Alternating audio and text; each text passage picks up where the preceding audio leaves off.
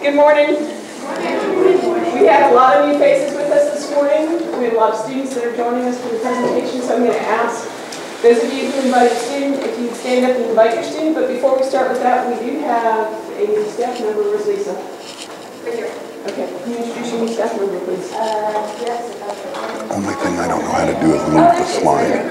Stand up, baby. Stand up. See her Megan Klingler, with an L at the end. Also, she's our new event coordinator. She'll be Click or roll. in Roll backwards or forwards. Okay. Roll. Okay, good. Click to make it as well as helping forward. with some Okay. passive programming. Perfect. And you can roll backwards or forwards. Perfect. These are projector remote, so. Yeah. Is that the only new staff person? We have so many searches. We have lots of searches going, so as we fill those positions, we'll be introducing them. I'd like to start and ask by department if you would introduce your students. Lily, would you start with, and then you guys just stand up and do it on your own. Okay, so for our department, Please say your department. University Center Student Activities. I invited Marcus Bazan. He is our CAB president, Campus Activities Board. Kat Gaynor is here, and she is also a member of CAB, but she works for our university operations. David Mendoza is here, and he is our president of the Multicultural Greek Council, and also a member of Beta Psi Chi Fraternity, Multicultural Fraternity. And those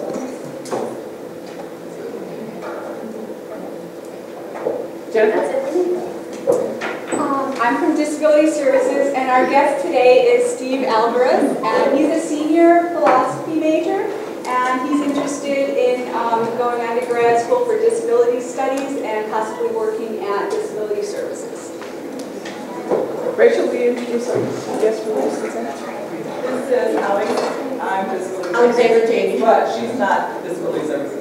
Alexandra Jenny, and she's from distance education, and she's the instructional designer. Senior rec sports. This is Lydia Gibbon. She is our, this is rec sports. She's our group fitness supervisor, and she's a senior education major. I'm very excited to have her. This is Kaylee. She's one of our lifeguards and water safety instructors, and she's talking around the idea of going to grad school.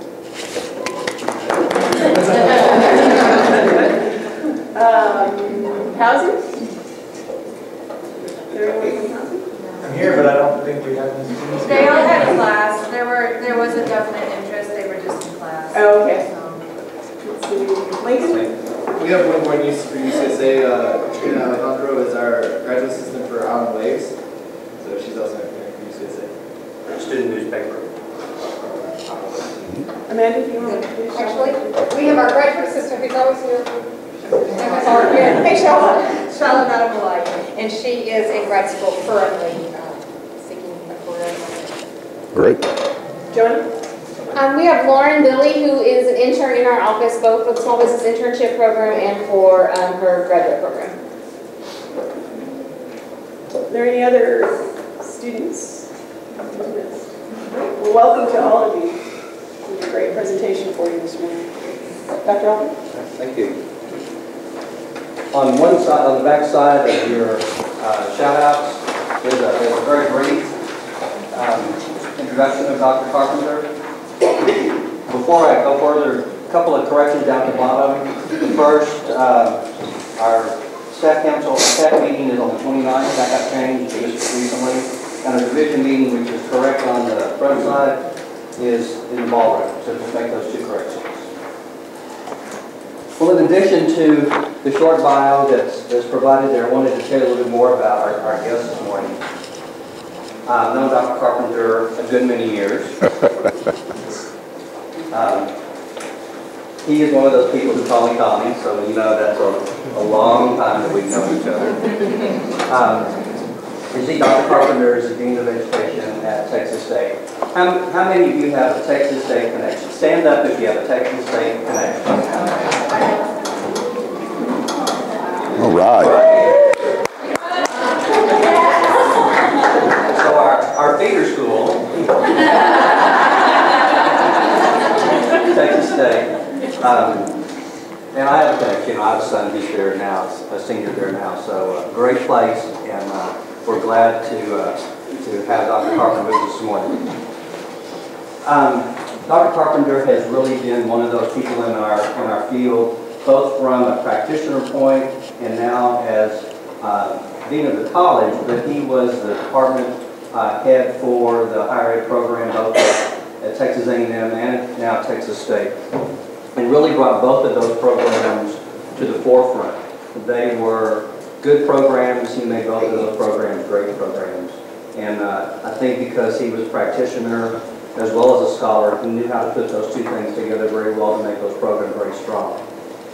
He was interviewed at some point, I guess when he was named as the Dean of Education, and I have seen a part of it, but I wanted to read just this one statement that he made about his involvement, because the question was, how did you know student affairs was for you? And he said, I got involved on campus at Tarleton State, and he was a national president of Alpha Phi Omega, which is a national service fraternity. And he was a resident assistant, a hall director, he played intramurals, and was in student senate. At that point, he was a math major, correct?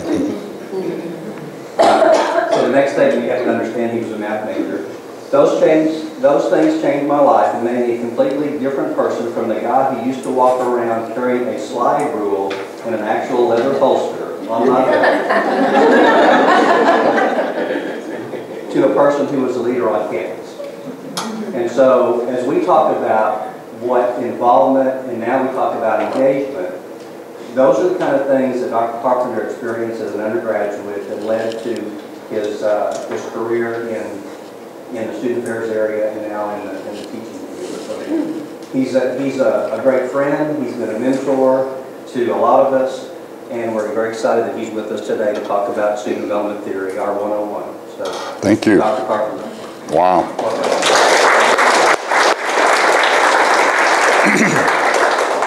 Well, as in most things, my reputation is greatly exaggerated. So we'll see what you think after this is over with. I do have wonderful folks in the audience. The little trio back there, very, very interesting. You have hired some of the very, very best to come out of our program in the last several years, and they're good ones. And I'm glad that they're here.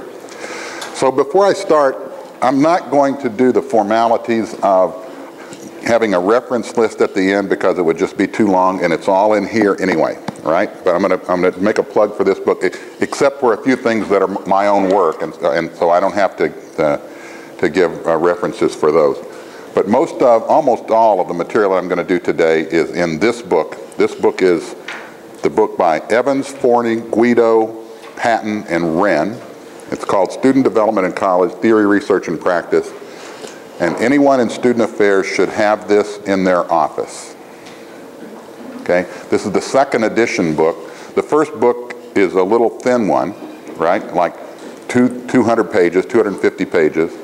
And it put out in the late 90s. This one, finally, they get the second edition done 3 years ago. And you can see this. And I know Nancy Evans very well, and she told me that the last thing they had to do, and what took the last year, was to cut 500 pages out of this book. So there's still that much more theory that needs to be put in and stuff like that. All right, so here's what we're going to do. You haven't been in my classes before. Those three have, and Donnie has. And so this is going to be like a forced march through hell for a little while. I've got, as typical, I have about 6 hours of work to do for us. Tragically, we only have 2 hours, which means I have to talk 3 times as fast. And also, I want it to be interactive. So how's that going to work? We're going to find out. Okay? All right, so the first thing we need to do is we're going to talk about student development. Now, a lot of you know something about this. A lot of you know more about it than you think you do. But we also, the framework that I want to use is I want to talk about being professionals.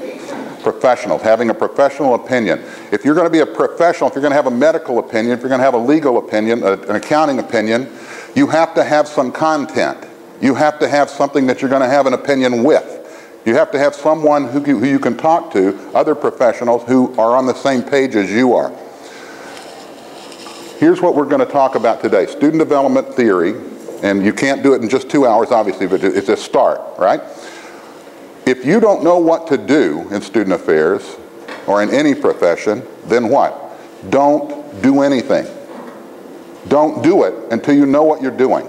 If you don't know what you're doing, then go get some help. Go have a consultation with a colleague, go read the literature, something like that. All right? You've got the slides, I think, right? Even though you can barely see them because they're tiny print.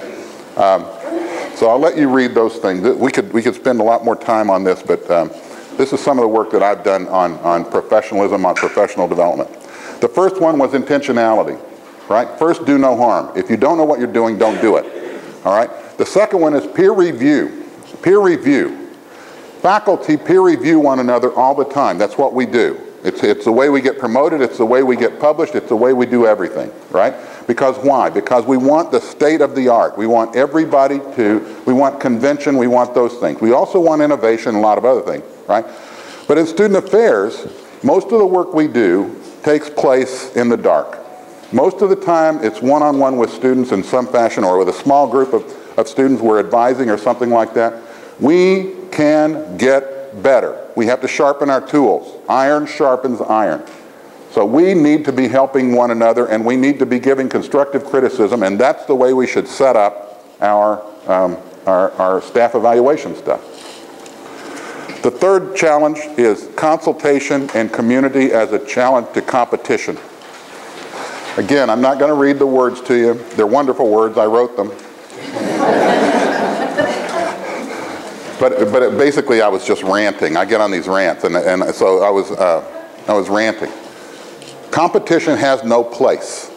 Competition has no place among doctors, among lawyers on the same firm. Obviously, adversarial, that's a little bit different thing.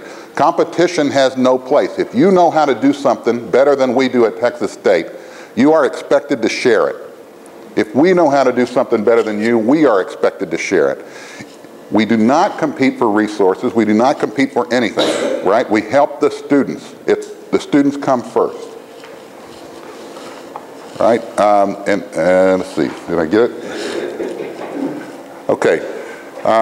Professional accountability. This is another rant. This is about the so-called rankings and all of that other nonsense.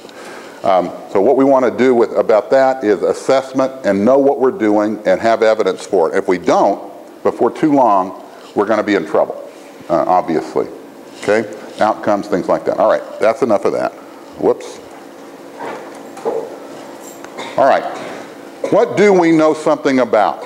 And we're going to talk about some theory, true theory, diving deep theory stuff in a little while. But right now, what is it that we know something about? We know something about students' behavior and the impact of college on students. There's a huge book that Pasquarello and Terenzini, the first book they had was The Impact of College on Students. They called it Moby Book because it came out in a white kind of a wrapper.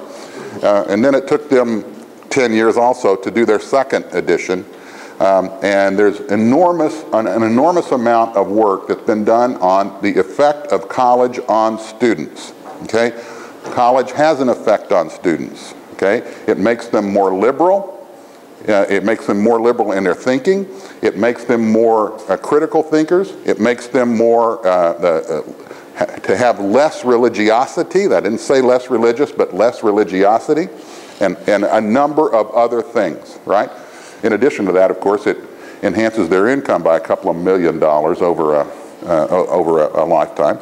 All right? So these are good things. We know that it does impact students, and that's a big deal just by itself. All right? We know some things about the psychosocial, developmental, and community behavior of students, including some things, but not enough things, about underrepresented students. We know some things about the cognitive development of students, including learning theories of various kinds, and their interaction with experiential education. A lot of you are various flavors of experiential educators in here, right? And we know how that interacts with cognitive theories a little bit, but not enough. The effects of several intentional interventions. We know how to do things in the residence halls. We know how to stop vandalism, right? We know how to cut it down. How do you do that? What? Programming, outreach. We build community. We build community. We build ownership in the community. And that stops vandalism. We know that. It's been proven again and again and again. We know how to build retention. We know how to have retention and success in college. How do you do that? Engagement and involvement and living on campus for the first year. Okay? Those things are proven fact. This is not theory. This is not something that we should shy away from when our neighbors suggest that they're going to have their child start at a community college for the first 2 years. I understand what I'm saying is controversial, right? And we're going to tell them that you are 3 times less likely to get a bachelor's degree then, if they do that, as opposed to starting at a 4-year school, okay? Now, maybe they still have to do it, and maybe for individual cases it's an okay thing, right? But it should be considered carefully in light of what we know, in light of what we know scientifically, from a research standpoint, okay?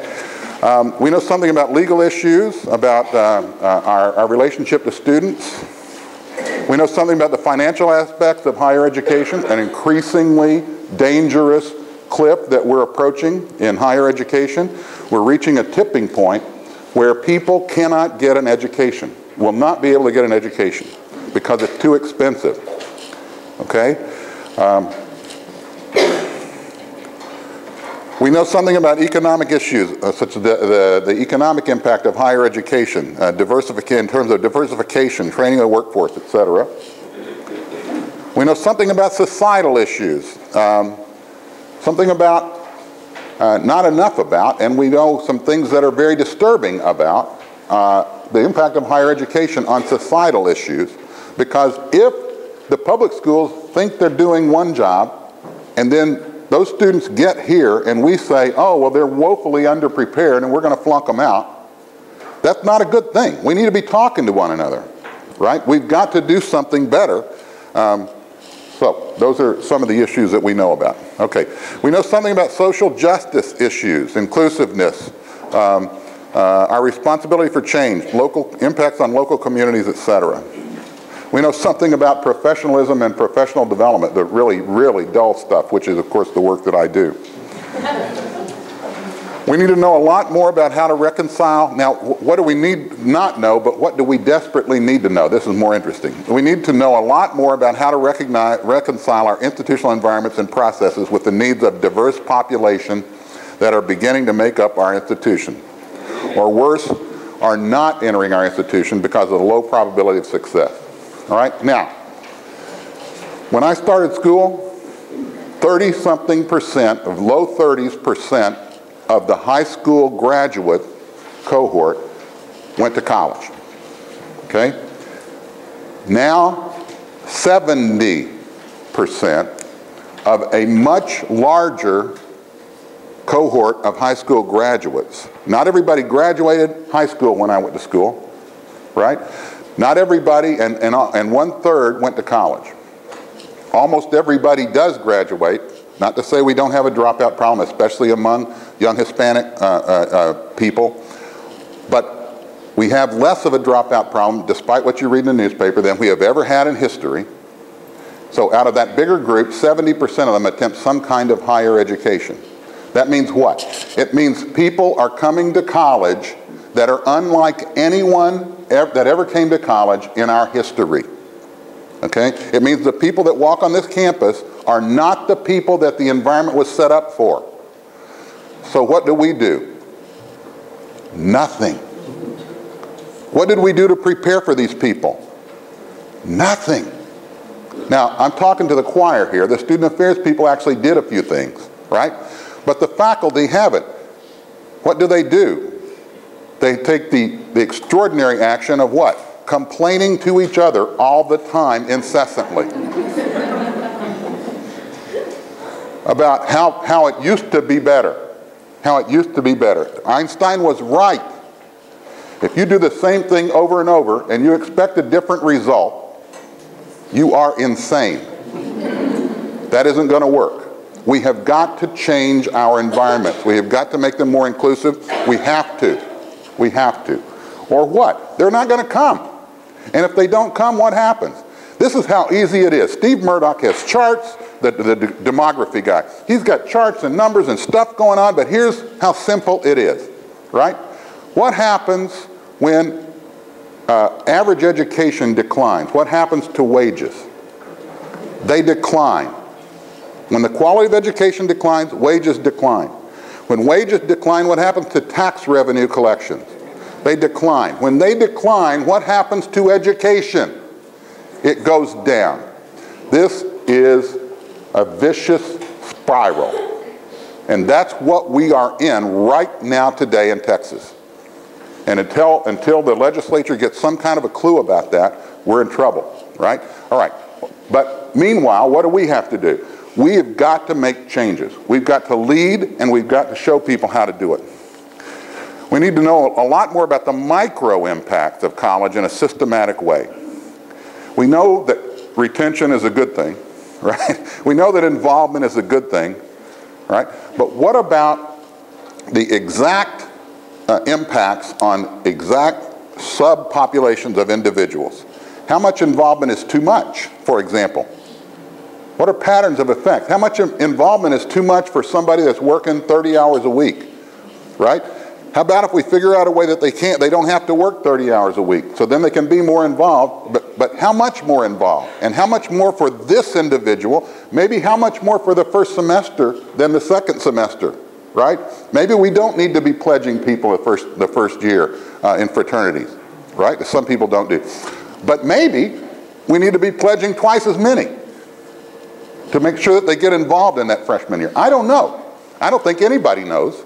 And I don't know how that interacts with certain kinds of subpopulations, okay?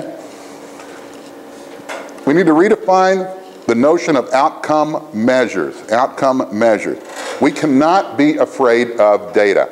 Data are our friends. We can't be afraid of data anymore. We have to try to know what we're doing and be able to prove it and have evidence of it, okay? Because if we're not showing that the experience that we provide in student affairs and in four-year residential-ish colleges is qualitatively, fundamentally, quantitatively different from the University of Phoenix or the University of wherever else, the University of Dollars in whatever form, then they're going to continue to think, they're going to continue to press the case that trading information for dollars is education. Or trading, in some cases, just degrees for dollars is education. Well, it isn't. It isn't. And we know that. But we've got to prove it, okay? We need way more longitudinal studies of all kinds. Some work has been done, but not enough. We need better ways of demonstrating our importance in enrollment management. We just talked about that a little bit. What do we not know but desperately need to? We need to know how large our first year classes can get before the stress costs more in dropouts than it's worth. Can we run a chemistry class with 800 students in it? I don't know, right? I'm afraid we're about to find out at a few places like Texas A&M and the University of Texas and a few other places, Texas State maybe. We're 34,500 now.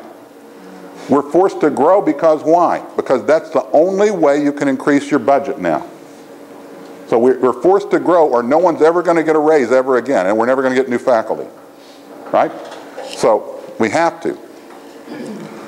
We need to know why certain kinds and categories of students will continue to be unlikely to persist and succeed in our institutions unless we lower our standards, whatever.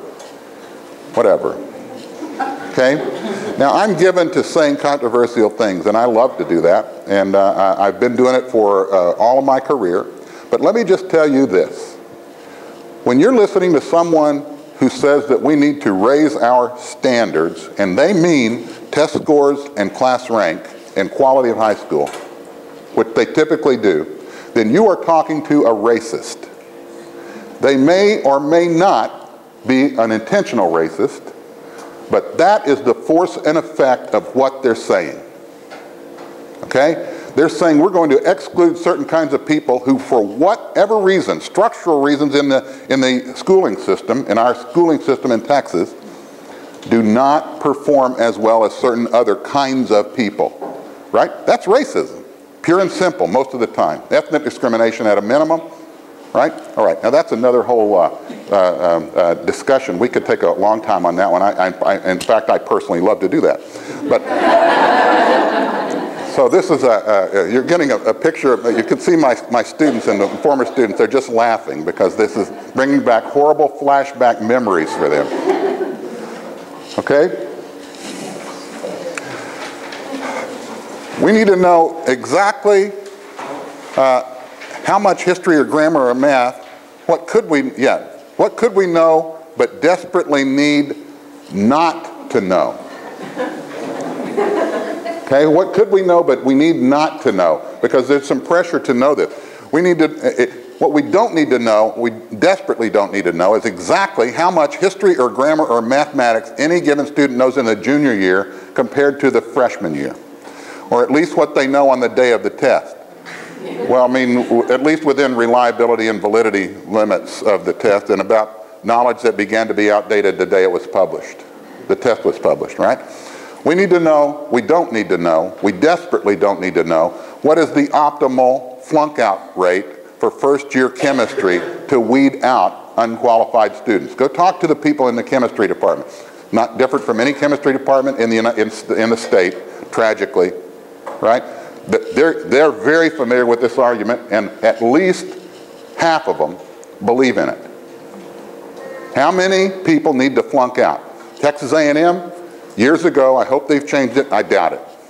They would talk sincerely and in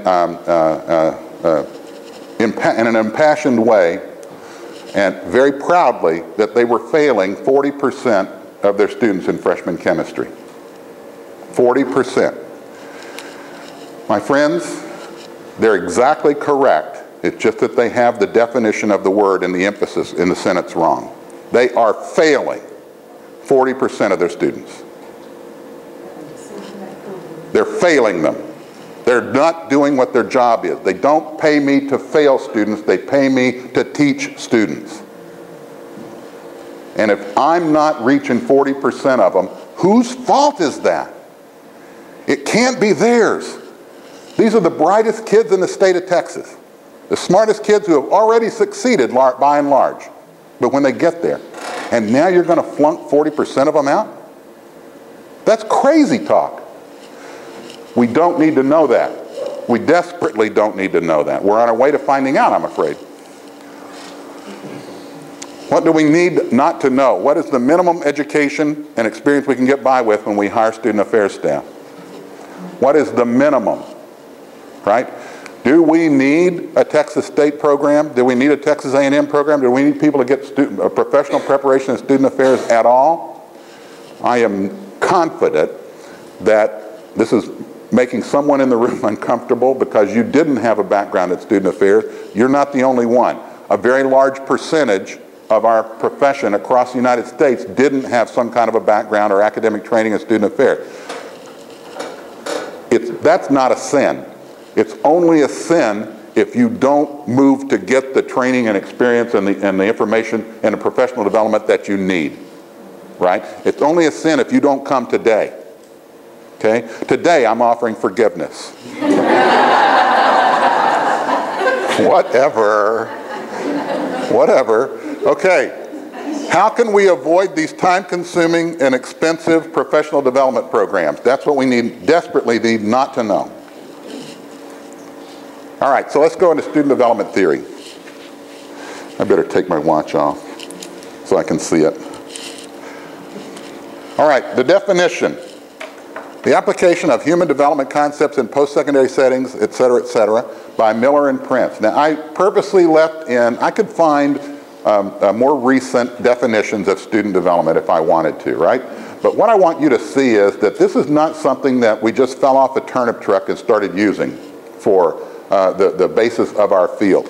Miller and Prince this book was in 1976. It was called the Tomorrow's Higher Education Project. I started graduate school with Ted Miller in my doctoral program with Ted Miller in 1976 in January. I was a full-time hall director at a small college in men's housing director at Oglethorpe University.